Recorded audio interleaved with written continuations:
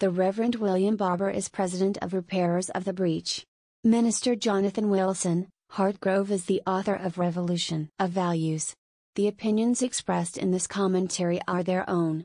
View more opinion on CNN, the Senate parliamentarians' decision last week against including the increase in the minimum wage to $15 in the COVID-19 relief bill has forced a basic question before Democratic leadership to center stage. With control of both the House and the Senate, will they use the power they have to keep their promise to raise wages for poor and low-income people? Though raising the minimum wage is supported by 2/3 of Americans, corporate interests have successfully framed the issue as a give and take between better wages and fewer jobs. Democrats could take the side of workers. They have the power to override the parliamentarian and deliver on their promise. But they cannot do it without framing the fight for $15 as a moral issue. We learn the fight for $15 campaign's power to reframe this issue from the service workers who started it in New York City and SeaTac, Washington, in 2012. From the very beginning of their movement to challenge an economy that accepts extreme inequality, service workers invited preachers like us to join them as they walked off their jobs to demand higher wages and better working conditions. Their argument was simple: this wasn't a debate about their needs versus the needs of their employers. It was about what kind of society we wanted to be. Pastors, rabbis and imams were challenged to consider what our sacred texts and moral traditions say about paying just wages. The fight to increase the minimum wage was about more than poor people's struggle to survive. It was also a moral struggle for a common life in which we do not rob God, as the biblical texts might have it, by exploiting low-income workers. We know the distinctly American history of resistance to this way of framing living wages. During the 1930s, the social gospel was a popular religious social reform movement in America and offered a moral framing for many of the reforms of the New Deal. Franklin D. Roosevelt adopted this moral argument when he declared that no business which depends for its existence on paying less than living wages to its workers has any right to continue in this country.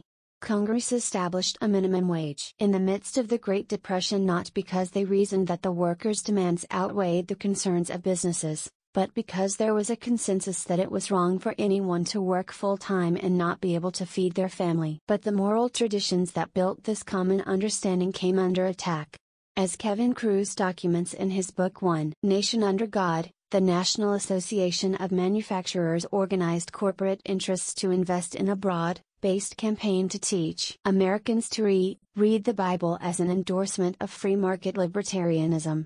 The same people who vilified organized labor worked under the cover of a nonprofit organization called Spiritual Mobilization to delegitimize the social gospel and promote a civil religion that blamed poor people for their laziness or lack of skills while celebrating corporations as job creators.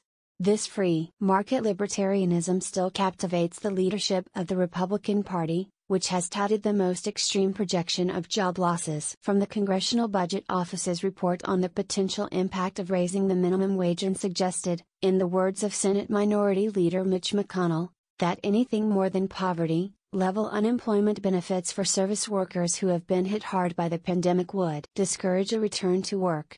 But the fight for 15 has been successful in building a new public consensus over the past 8 years. Last fall, when voters in Florida voted to re-elect the Republican incumbent, then President Donald Trump, 61% of the same electorate also voted to raise the state's minimum wage to $15. Raising the minimum wage is not a far-left or liberal issue. It is a moral issue that would, according to an analysis by the Economic Policy Institute, lift pay for up to 33 million low-wage workers, including nearly 40% of all African-American workers.